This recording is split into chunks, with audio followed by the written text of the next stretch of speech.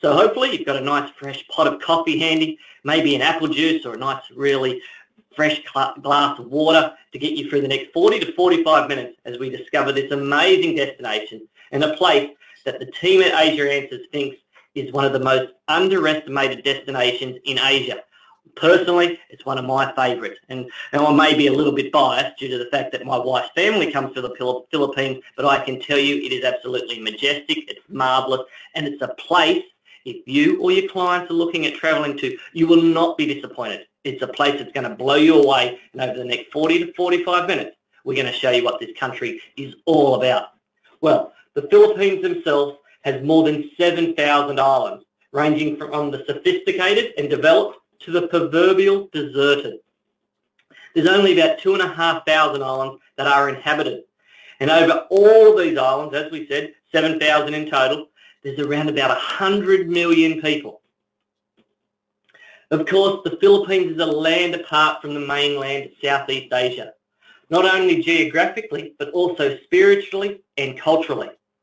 The country's overwhelming Catholicism, the result of 350 years of Spanish rule, is its most obvious enigma. Many Spanish eras have included festivals, and there's also been unique Spanish-Filipino colonial architecture displayed throughout the whole of the country.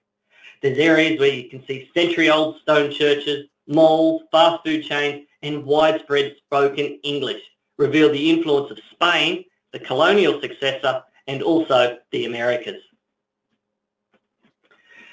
Of course, as we go through our different destinations with Asia Answers, we love to share with you a number of different fun facts just to kick-start the presentation and show you these marvellous countries. Well, today, here's some interesting insight into the Philippines. The Philippines is the world's leading producer of coconuts. It's also has one of the top 10 largest shopping malls in the world. In fact, 3 are actually found in the Philippines. So they love shopping in the Philippines.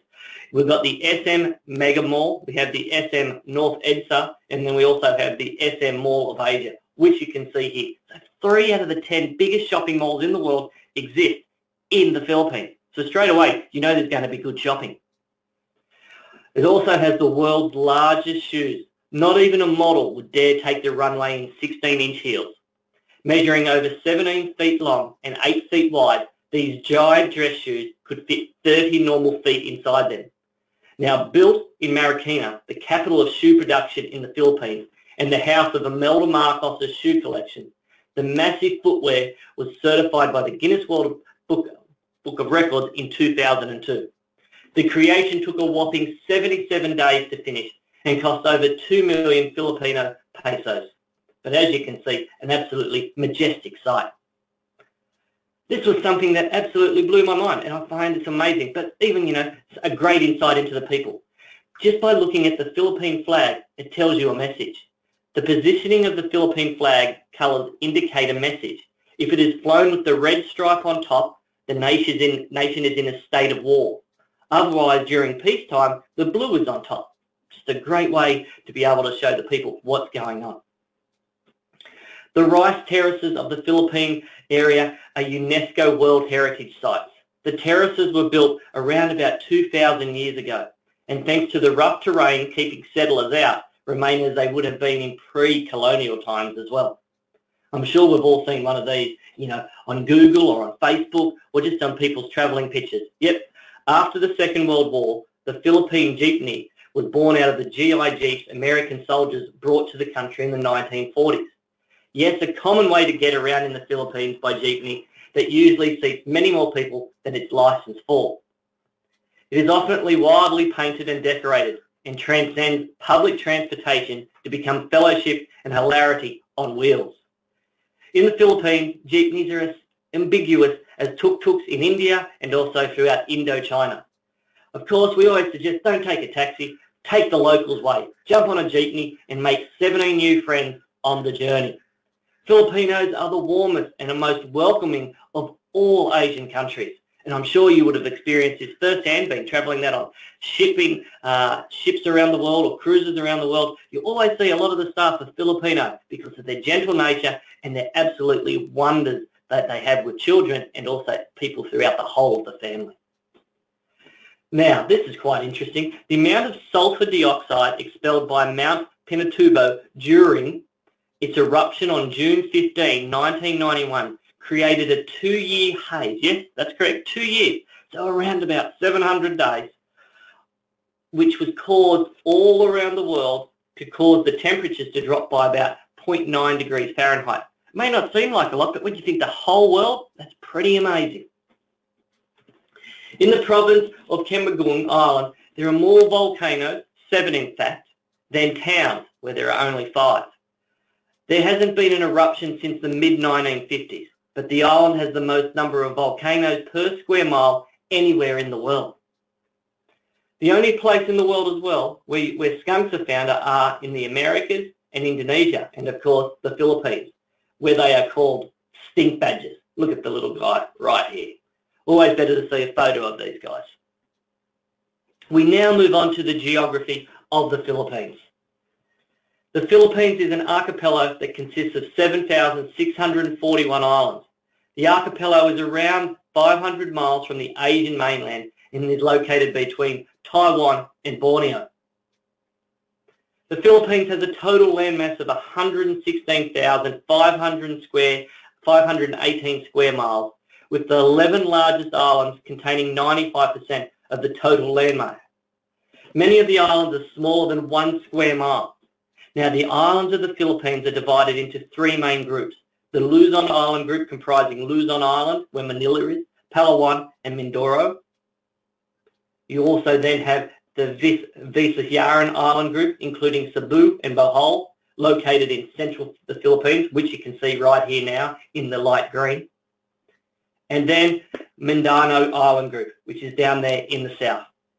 This is a beautiful part of the country, but that's one thing about the Philippines. It doesn't matter where you go, you're going to be blown away by the natural beauty.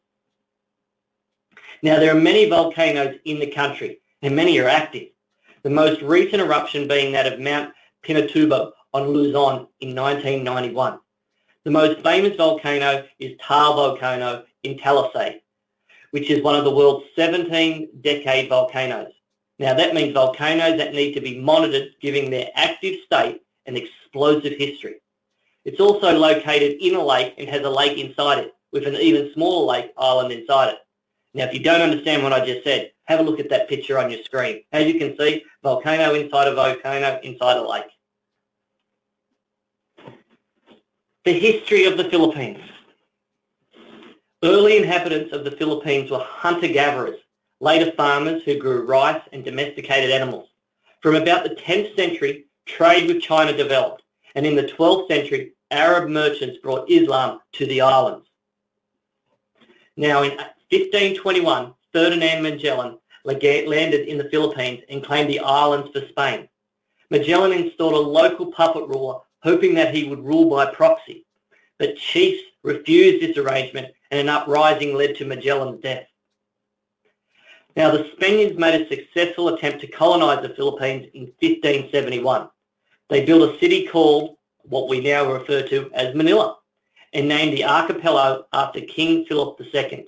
Now, a feudal system was created and Filipinos became the estate workers for the Spaniards, as well as being forced to convert to Catholicism. Peace and prosperity continued until 1762, when the British briefly captured Manila, handing it back under the terms of the Treaty of Paris in 1763.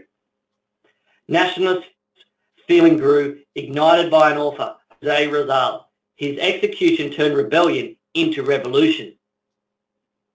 Now, in 1898, the US and Spain went to war, and Spain ceded the Philippines to the Americans. The Filipinos had other ideas, so began the brief Filipino-American War, which the US won. Just after the Japanese attacked Pearl Harbor, Japanese troops invaded the Philippines. Now, the US recaptured Manila in 1945 and made the Philippines independent in 1946, so around about 70-odd years ago. We often get asked the best ways to get to any of our destinations in Asia. Well, I can tell you we have a number of different preferred carriers. those being Cathay Pacific, which flies via Hong Kong. So a perfect little place to stop over in Hong Kong, especially for those who love shopping, or maybe if they want to stop and see some horse racing, or maybe even if it's the right time of year, stop in Hong Kong and see some rugby sevens.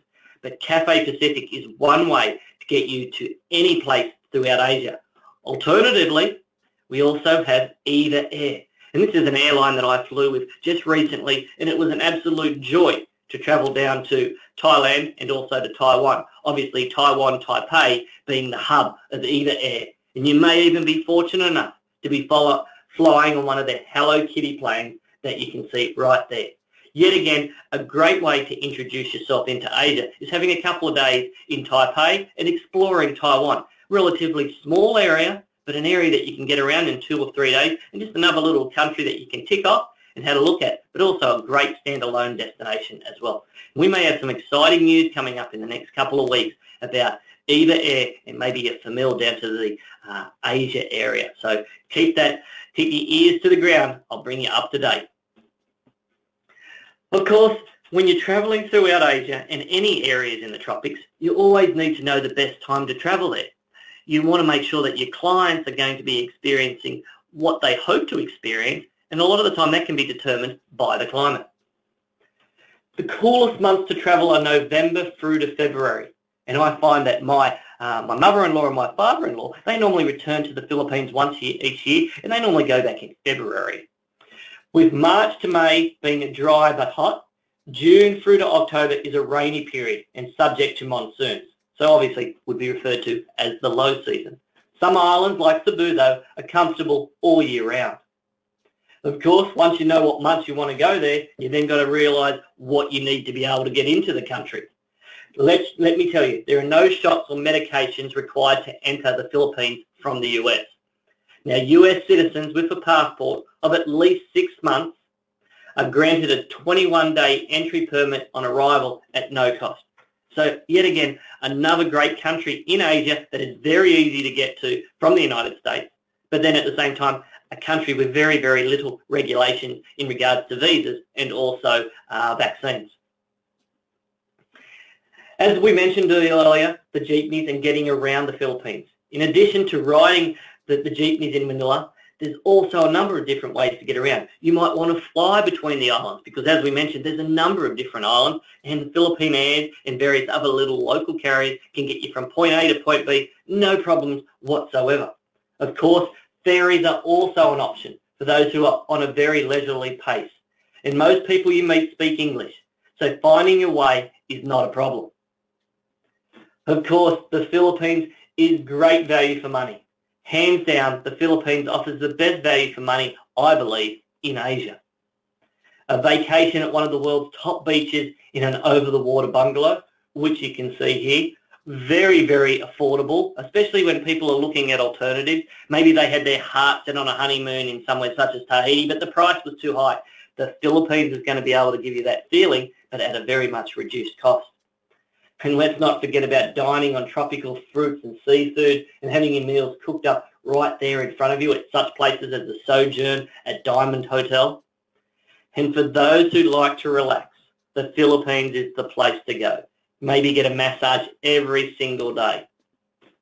Of course, let's not forget about the outdoor activities. There's swimming, there's paragliding, there's quad biking, there's snorkeling, there's surfing, everything you could possibly need to make it a vacation of a lifetime. We now move on to religion in the Philippines. And as we've travelled throughout Asia, we've seen various religions in different parts of the continent. However, here in the Philippines proudly boasts to be the only Christian nation in Asia. More than 86% of the population is Roman Catholic. 6% belong to various other nationalised Christian areas.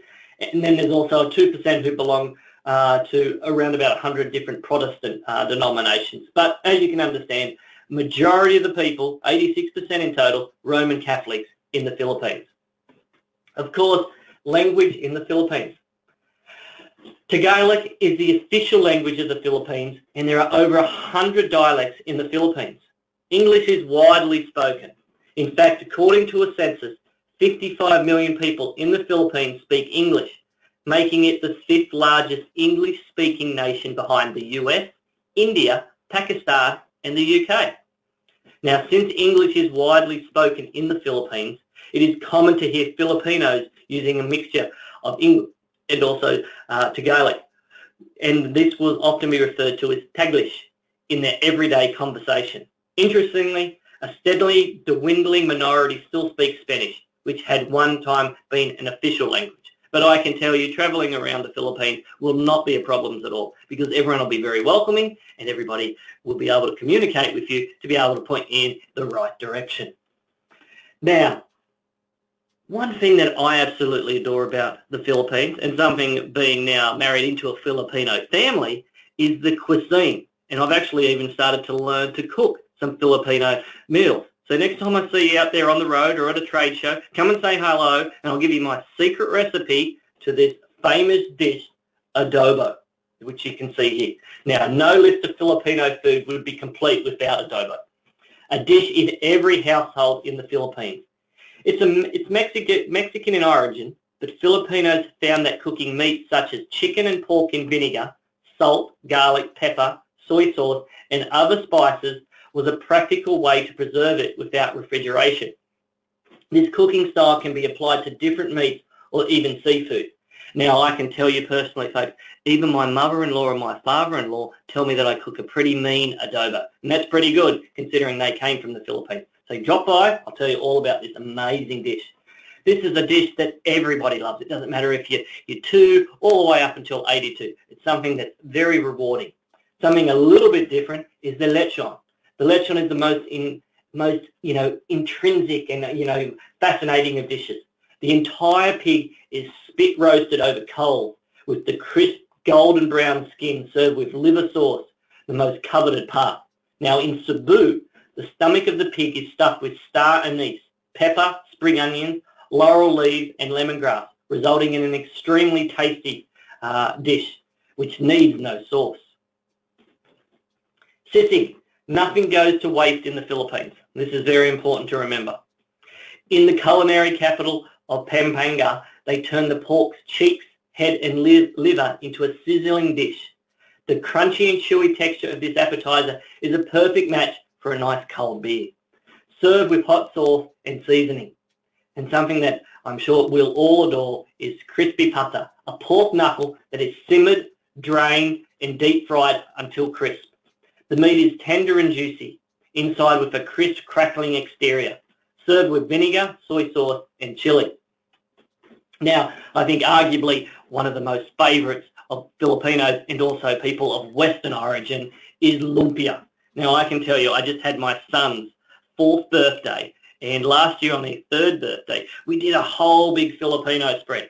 And this year we were a little bit more traditional, I guess, in our Western, where we did barbecue and hamburgers and sausages. But all of my friends, all of my locals where I live now came and said to me, where are those little rolls? Where are those little, spring rolls, inverted commas, they referred to them as, that we had last year with some sweet chili sauce and also some sour cream? I said, oh, we didn't make any this year. They were disappointed.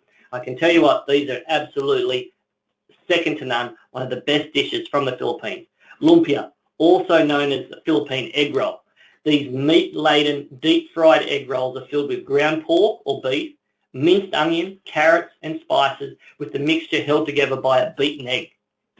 They may sometimes contain green peas, cilantro and raisins as well, but I can tell you what, everybody loves these little guys. We now move on to the etiquette in the Philippines. Initial greetings are formal and follow a set protocol of greeting the eldest or most important person first. A handshake with a welcoming smile is the standard greeting. While dining, a fork and spoon are the typical eating utensils. Hold the fork in the left hand and use it to guide food to the spoon in your right hand. Now, this is very important. If conflict was to develop, it is important not to cause shame. Filipinos have a highly developed sense of shame and try hard to conform and live up to society's norms or behaviours. If someone is publicly embarrassed, criticised, or does not live up to expectations, they feel shame and lose self-esteem. It's best to address problems quietly, discreetly, and patiently. Now, this is also amusing, but at the same time you need to make sure you listen to. Don't take yes for an answer. The reason I say this is Filipinos have a hard time of saying no. Disagreeing or admitting that they don't know will often say yes to keep relations positive. So a country that's always trying to help you out. And don't be offended by personal questions. Filipinos are open with each other and expect visitors to be similarly open. And of course, don't get impatient. The concept of timeliness is more relaxed in the Philippines than we see here in the West. Now, there's a number of different places to visit in the Philippines. Obviously, with so many islands and destinations, we're just going to show you a couple of those right now. Of course, Manila, the capital of the Philippines, sets the beat for the rest of the country. A bustling crossroads of east and west, and at the middle of the intersection, which features the Manila Cathedral, Fort Santiago, and San Agustin Church. Greater Manila consists of 11 cities and 5 towns. There is the upmarket area with the most desirable businesses and residential addresses. Hip hotels, restaurants, clubs, and boutiques are mostly found in Ayala and also Ortigas. Now, another area outside of the city is designated a UNESCO World Heritage Site, which you can see here. These stone and mud terraces delicately trace the contours of what's known as the Cordillera Mountains in northern Luzon, and have been central to the survival of the people since pre-colonial Philippines. This living landscape, with its intrinsic web of irrigation systems, harvesting water from the mist-elevated mountaintops, reflects a clear mastery in structural techniques and hydraulic engineering that have remained virtually unchanged for over 2 millennia. As you can see, all the way up the mountain range, almost like steps. The art of maintaining the terraces was passed orally from generation to generation, with traditional tribal rituals evoking spirits to protect the rice fields. To this day, rice deities are venerated and placed in the fields, and also in order to bring abundant harvests and protect against spirits and also catastrophe. We then have Baguio, Luzon Island, the city of pines. The misty mountains of this area and the city's cooler temperatures are what distinguish it from other destinations in the Philippines. Baguio has long been a cool weather highland haven for those travelling in summer. The people of this area are welcoming of tourists and proud to share their culture with visitors. Adding a few nights in this area to a Manila trip is absolutely a must and gives a sense of rounding out your experience in the Philippines. Vigan, also on Luzon Island, is also a great destination for the ultimate throwback adventure in the Philippines. The country's only UNESCO World Heritage City, a delight for cultural vultures and history junkies. Vigan is a unique and historic destination that will give you a wonderful glimpse of the intriguing and colonial past and culture of the country. From Spanish-styled houses to a 17th century Augustine cathedral, Vigan has an old world charm to give you a fix for history and culture. We then go across to the beautiful island of Cebu. It has long been the epitome of a tropical island paradise. Near perfect climate, pristine beaches and luxury resorts, and of course spas as well, are all part of this beautiful part of the country. And let's not forget about Cebu mangoes, which are absolutely legendary. Sweet and juicy. When Ferdinand Magellan claimed the Philippines for Spain in 1521, it's possible he had a retirement spent lying on the beach, eating mangoes in mind. Just look at the colour in these mangoes. Camotes Islands of Cebu Island. Now, want to get true taste of the laid-back island life in the Philippines? This is where you head to. A couple of hours east of the city of Cebu. Just bring some extra cash since there are no ATMs on these places to visit in the Philippines.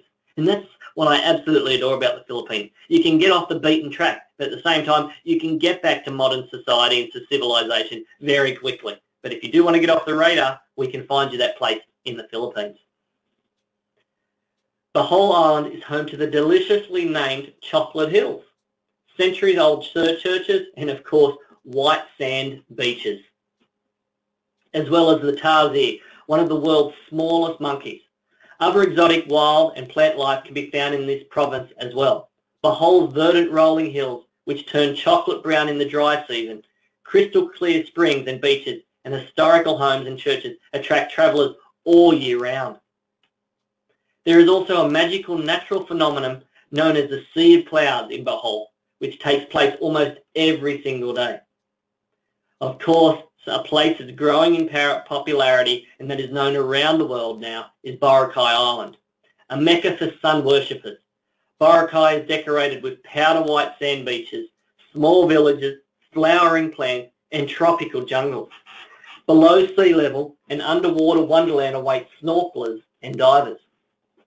Of course, for those who just want to lay on the beach, can you get any better setting than this?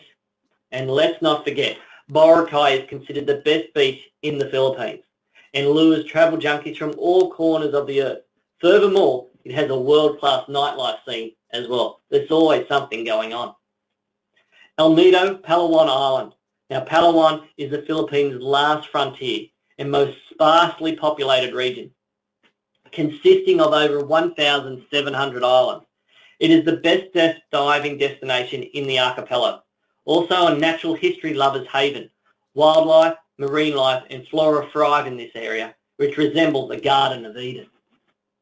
For those on a romantic vacation or honeymoon, we recommend an overwater bungalow in El Nido, a magnificent destination offering great beaches and ideally lagoon snorkeling. Blessed with a wealth of pocket caves and eye-catching beaches, El Nido is Mother Nature's way of showing off her grand old supreme beauty. With its stunning inlet, clear waters, vibrant beaches, El Nido indeed has one of the most beautiful seascapes anywhere in the world.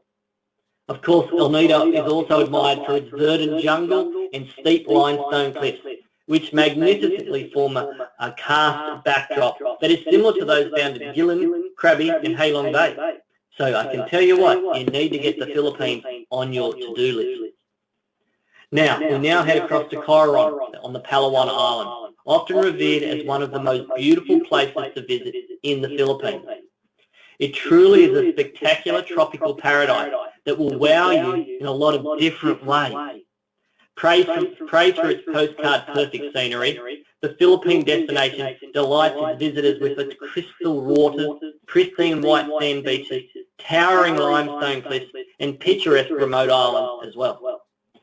And let's not forget, Coron has decent and colourful coral and has a host of underwater wrecks, making it one of the best places to visit in the Philippines for diving.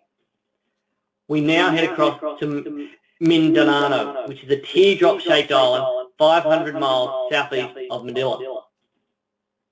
It was originally known as the surfing capital of the Philippines, with an international reputation among surfers. And I can tell you, I have many surfing buddies from back in Australia, and they've been telling me the place to go surfing is up here in the Philippines. They said it's one of those places nobody knew about. People are starting to learn about it, though, because it has some of the best waves anywhere in the world.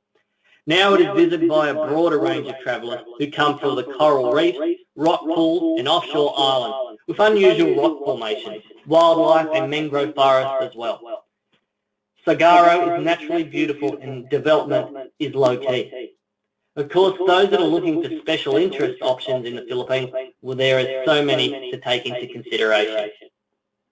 Scuba diving. The Philippines is a diver's mecca. In previous webinars, we have spoken about the Coral Triangle, the global centre of marine biodiversity, spanning Indonesia, Malaysia, the Philippines, Papua New Guinea, Timor, and also the Solomon Islands. Within this nursery of the sea live 76 of the world's coral species, so you're going to be blown away by what you see down there. 6 of the world's 7 marine turtle species as well. And let's not forget at least 2,228 reef fish species as well. Of course, the diving in the Philippines is diverse and attracts divers with a wide range of interests. Overall, divers can expect good visibility and warm water temperatures. Now, the dive season is best from November to May. June to October is the rainy season, and also notice the typhoons. The team at Asia Answers is able to advise on which areas suit which dive preferences. From large areas to exotic coral to wrecks, it's all here.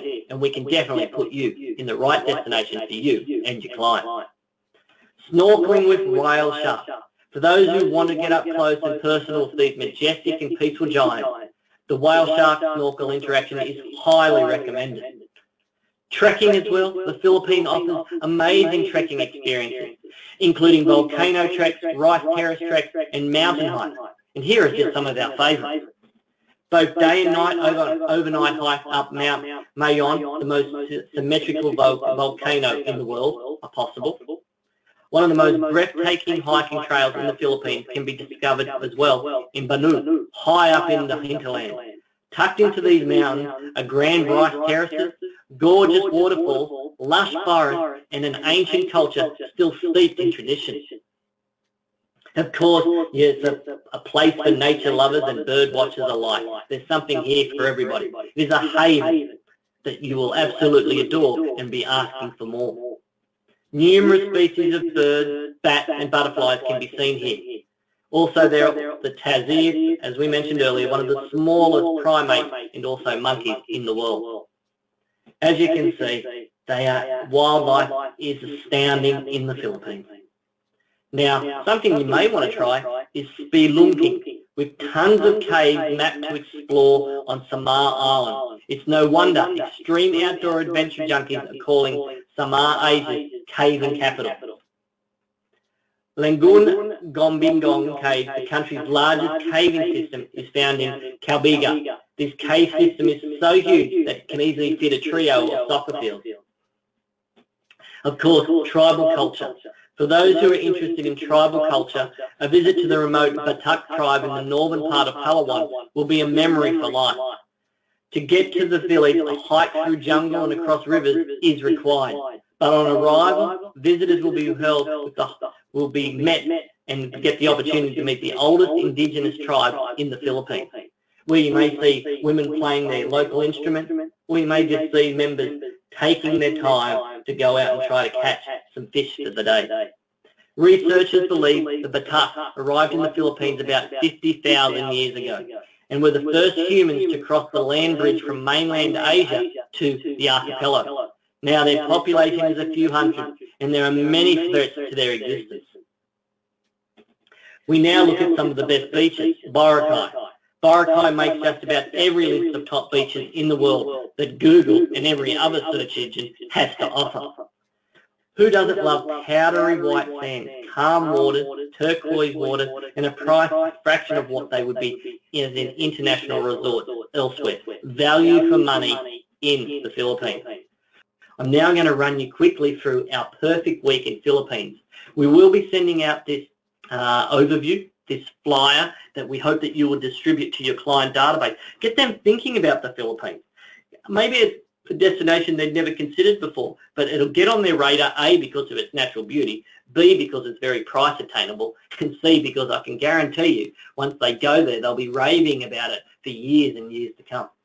Well, on day one, on arrival in Manila, you'll be met and transferred to your accommodation. So, no problems, very simple, and away we go. Day two, though, is just an introduction into this thriving city, which is Manila. In the morning, take a half-day city tour of Old Manila. The tour starts with a drive through Roxas Boulevard to Rizal Park, named in honour of the country's national hero, Dr. Jose Rizal. After a brief picture stop, proceed to the walled city to visit the remnants of Spain's conquistadors, and then travel through the cobbled streets to San Agustin Church, the country's oldest stone church, and view its wide collection of icons, vestments, and other religious articles and artifacts as well. Across town, it is Casa Manila, a reproduction of a 19th century house equipped with Oriental and European decor. So this is all on day two, as well as Philippine antiquities and as well with furniture. Of course, we'll then proceed to Fort Santiago, Manila's main line of defence against invaders from the sea. It is a stone fort guarding the entrance to the city from Manila Bay. It has been the site of many tragic moments in Philippine history as well. From Fort Santiago, drive on to Manila's central district, often referred to as the heart of Manila. with its market, pilgrimage church of the Black Nazarene, and jeepney terminals and bazaars. It has it all, and you'll be able to pick up a bargain for sure. Then proceed to the Chinese cemetery, the only one of its kind in the world, where the mausoleums are as big and as elaborate as houses, and where the fusion of Eastern and Christian religions are very much in evidence. So just check out this. This is the cemetery. As you can see, as big as houses. And then you'll end the tour with a short sightseeing tour of the bustling financial and commercial district of Makati City. Now, then on day 3, you have a day at leisure in Manila, and we have a number of different options available. Or you may want to take an optional day tour to the falls, one of the many outlying areas, and get outside the big city and get out and see this natural beauty. Day 4, fly to Boracay, repeatedly voted one of the top 5 beaches in the world, only 5 miles long and 500 yards wide at points. Boracay is famous for white sand, a 3-mile picture-perfect stretch of pure white sand. Everyone is walking, and everything is in walking distance for everybody. So you'll arrive at the beach where you can relax for days 5 and 6, where you can take it easy, get out and explore, maybe do some snorkeling, maybe do some scuba diving, maybe just relax on the beach, get a massage, go to the local market, even have a drink at the local bar. It all depends on what you want to do, but I can tell you it's at a great price as well. So after 2 days of relaxing, days 5 and 6, we then get up to day 7, where you'll then have to make your departure. Now, whether or not that's to somewhere else in the Philippines, or whether or not that's somewhere else throughout Asia, or maybe even back to the United States, the team at Asia Answers can ensure that everything goes as smoothly and as seamlessly as possible. And as I mentioned,